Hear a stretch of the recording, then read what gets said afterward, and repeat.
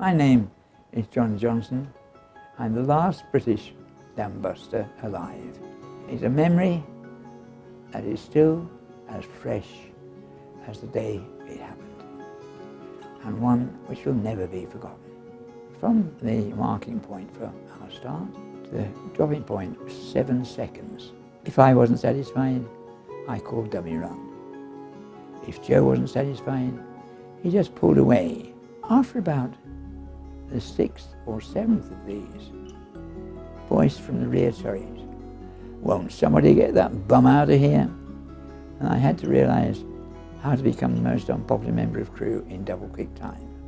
Neither Joe nor I said anything to each other, but I'm sure we both realised that the lower we got, the easier it would be to estimate the dropping point. There was no bomb sighting, it was pure estimation.